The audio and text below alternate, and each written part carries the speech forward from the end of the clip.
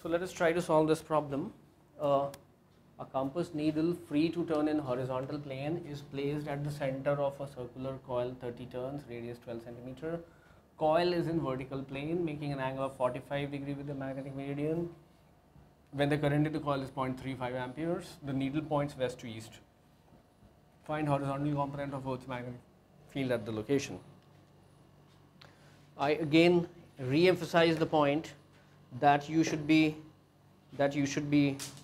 taking this maybe you should be calculating the whole thing in the horizontal with respect to the earth, and then the figure that is drawn here is vertical somehow.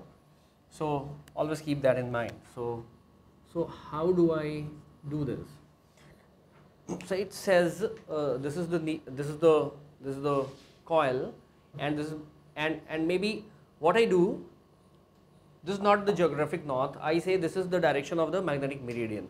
So though if it was geographic north, my magnetic meridian was somewhere here, I have shifted it, turned it so that I am in line with the magnetic meridian and not in line with the axis of rotation of the earth, right?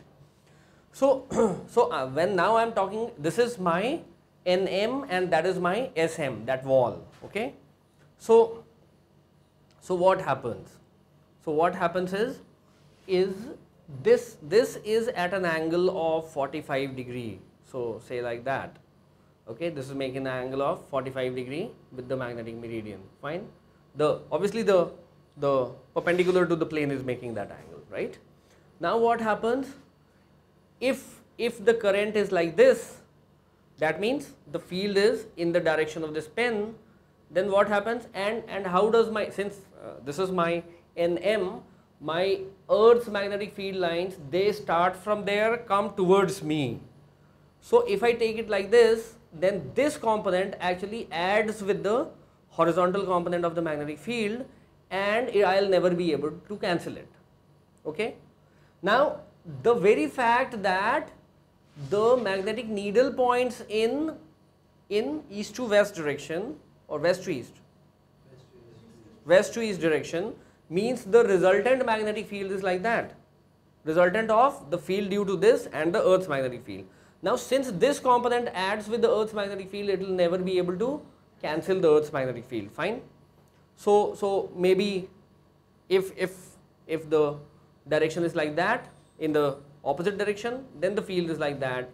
So field, this component will be able to cancel it, but then there is a trouble.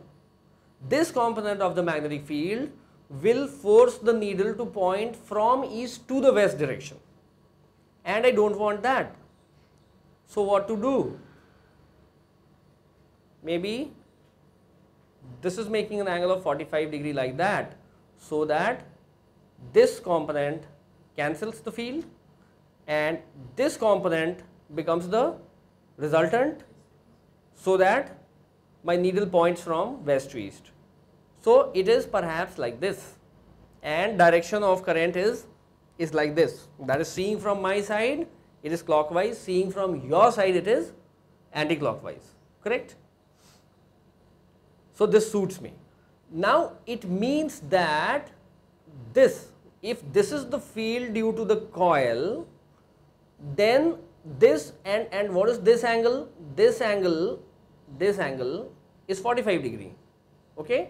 So this cos 45 is equal to the Earth's magnetic field out here, is it not?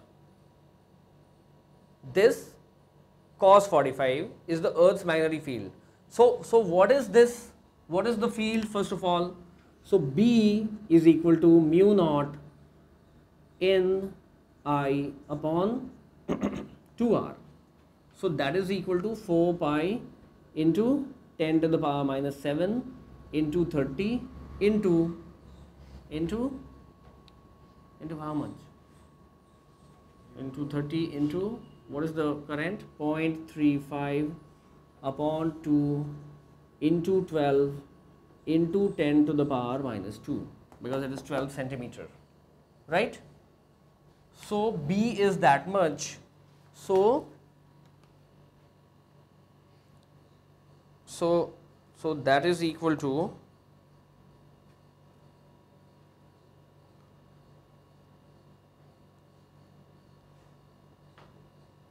that is equal to 5.49 into 10 to the power minus 5.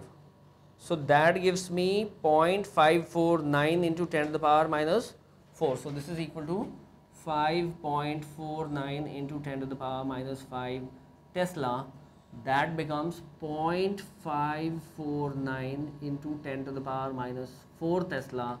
That is equal to 0.55 Gauss. Sorry.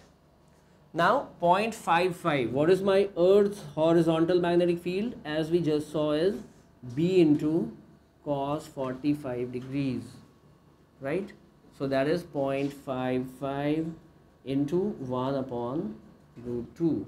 So that gives me 0.55 into cos 45.